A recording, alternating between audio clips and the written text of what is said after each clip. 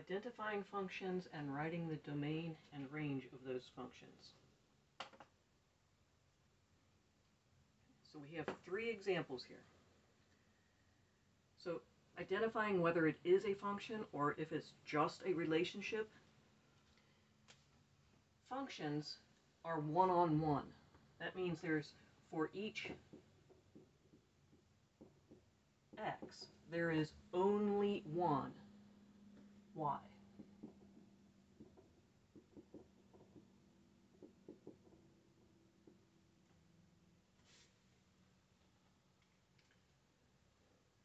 For any relationship, you can have multiple x's and multiple y's. But if it's a function, there's only one y for each x. And then the domain and range, the domain is whatever x can be, and the range is whatever y can be. So domain is x, range is y. So looking at my first example here, I want to first find out what are my domain. What is my domain? What are my x's? So my domain is going to be the numbers. I want this to be a curly brace to say that it's only these numbers. It's only going to be the -1, the -3, and the +2.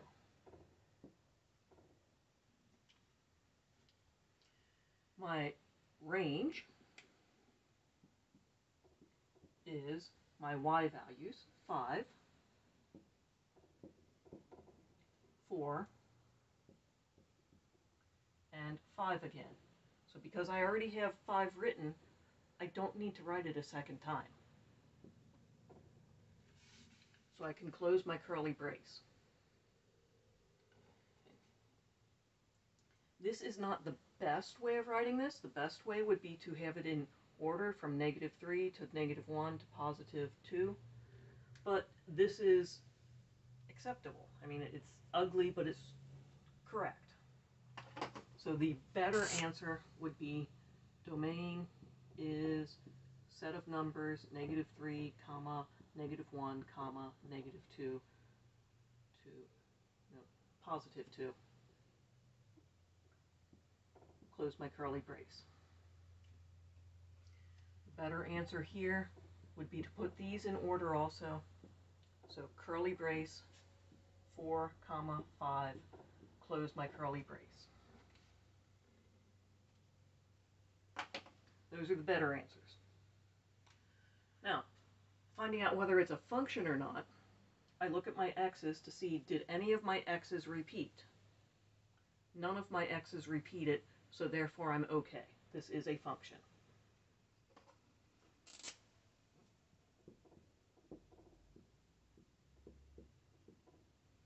It is a function.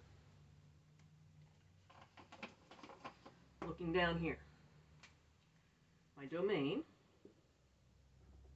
is going to be my x values. So my x value is -2, x value is +3, x value is -2. It repeats. Okay, it may or may not be okay. We're going to figure that out. But because it repeats, I don't need to write it. My range, 7, 1, and 7. That repeats. Because it repeats, I don't need to write it.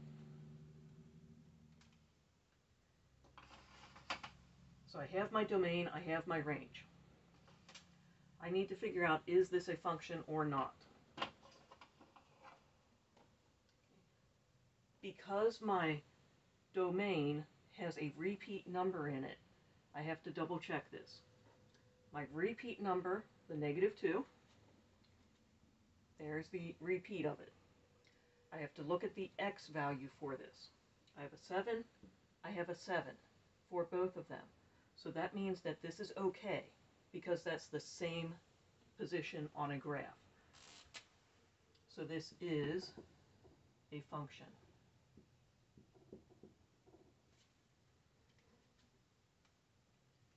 So repeating x's is okay, but you have to be careful because the next example may or may not be. Repeating y's is completely okay. Let's look at this last one here. My domain is the set of numbers 1, 2, and again I have a 1. So I have a repeat in there. I have to hold that in my mind. My range is the set of numbers 6, 5, and 4.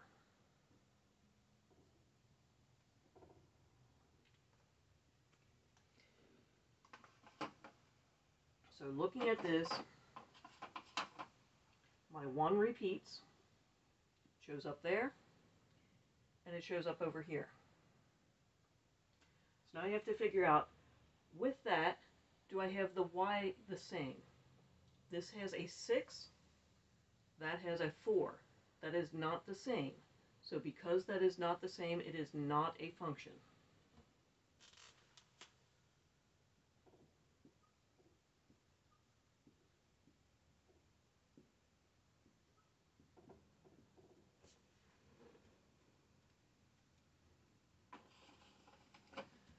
So my x repeated, and it did not have the same y with it, so it is not a function.